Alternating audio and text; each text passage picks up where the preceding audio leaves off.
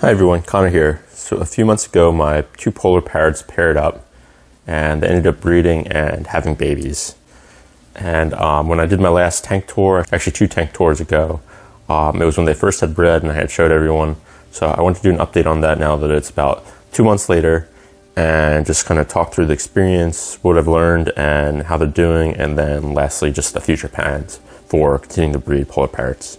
So I guess I'll start off with the start here. So when they had their first batch, it was before I redid the aquascape and there wasn't as much hiding spaces, but they had their first batch. They got very aggressive towards the other tank mates before they had their babies. And so I very much knew that they had paired up. And then, yeah, a few weeks later, they actually had babies. They were very, very, very tiny when they had them. There was a good amount of them. I'd say at least 50. Likely could have been more, could have been even close to 80, I'd say. They're very, very tiny, just like little tiny specks. You had to look really, really close to the substrate to be able to see them. But anyway, they defended their babies very well. The babies, I'd say, lasted probably a week and a half, 2 weeks, and I kept seeing that many. Really didn't seem like the population was dwindling. They pretty much all stayed in one area. They were pretty much on this side. Imagine if they were all under that cave and the parrots, the 2 parents here, were just defending them very aggressively. Now, what did happen though, maybe a week after that, so maybe 3 weeks in total, kind of all disappeared. And what I imagine is they probably did get eaten by the loaches. There's so many loaches in here, they're all very quick and get into little cracks.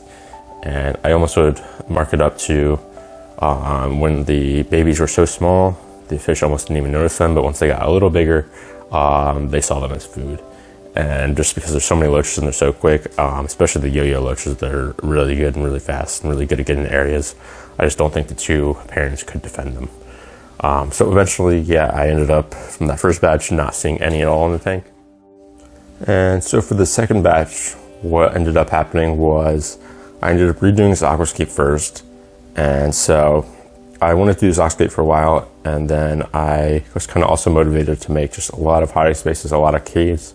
2 reasons, since the polar parrots were a bit more aggressive towards loaches now that they were breeding, but also just to make a bunch of hiding spaces for the babies. But anyway, what happened is very soon after I had redone this aquascape, they ended up having some more babies. And what I ended up doing was, even though they were super hard to get because they were super tiny, I was able to capture 2, and I also didn't want to destroy the aquascape trying to get them. So I got 2, ended up putting them in the 10-gallon.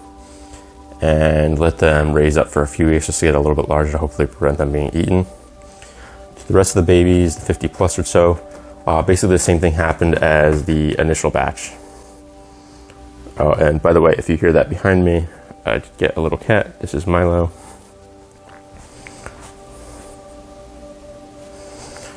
He doesn't like cameras, so he's a little shy. But anyway, so the 50 or so that were left in the tank, basically the same thing happened. They lived for the first 2 weeks, were untouched, all stayed in a very tight group with the parents defending them. And then around that point, the population quickly dwindled. And so I actually thought they all got eaten again, but I was thankful that I still had the 2 that I put in the 10-gallon. And eventually, a few more weeks went by. I thought that the ones in the 10-gallon were going to be large enough, and I didn't really feel like running the 10-gallon for too long.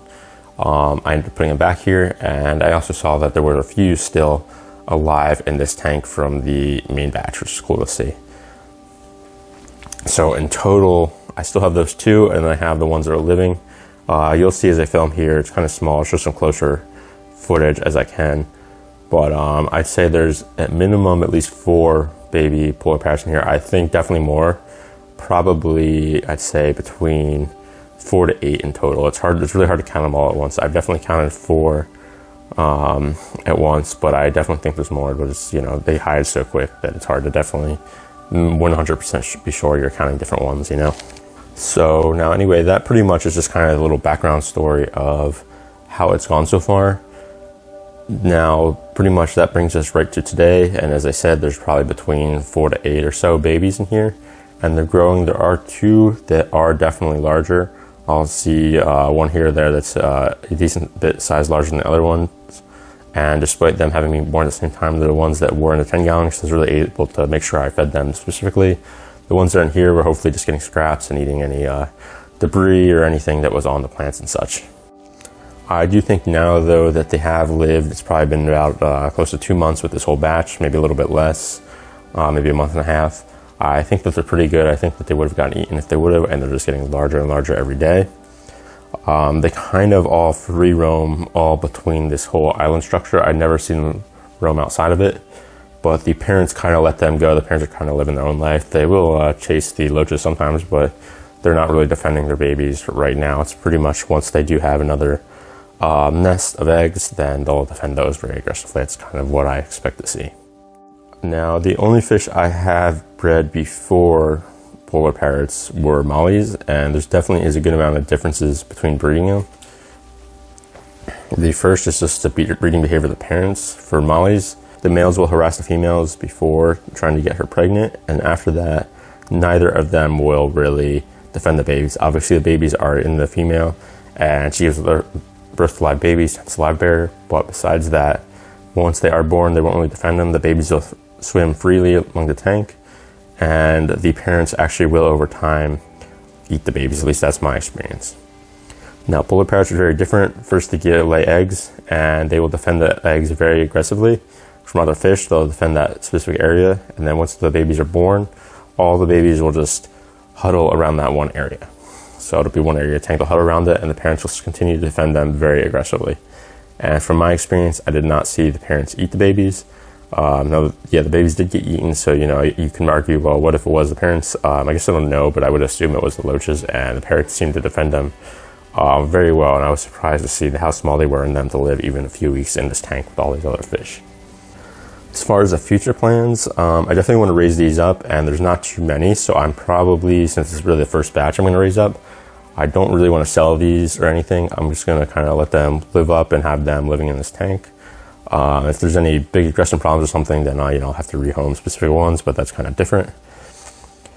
But as far as future plans, I am going to just let these polar parrots just kind of breed naturally in this tank, and I'd imagine that I'd get a similar kind of survival rate as I have now.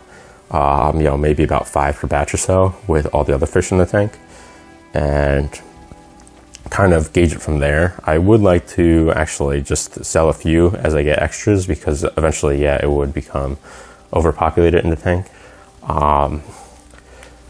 So that's kind of the plan. I also want to gauge kind of how much of a market there is, how much I can sell, because I know they breed so easily. I do see them pretty commonly at stores. I don't know if anyone actually will buy them or how many I can sell.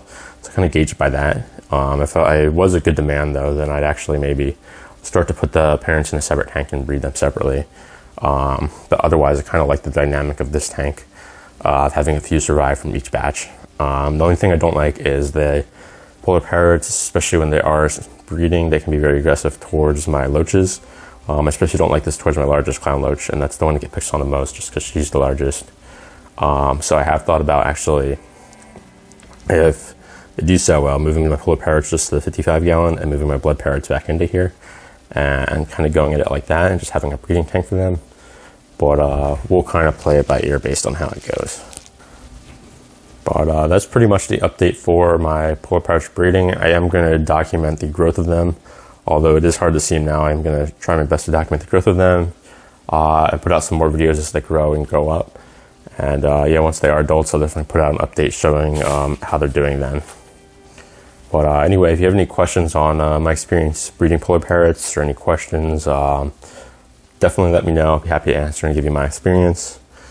And anyway, I appreciate everyone watching. If you thought this video was helpful or just enjoyed it, likes and subscriptions are very appreciated. But anyway, I'll catch everyone next time.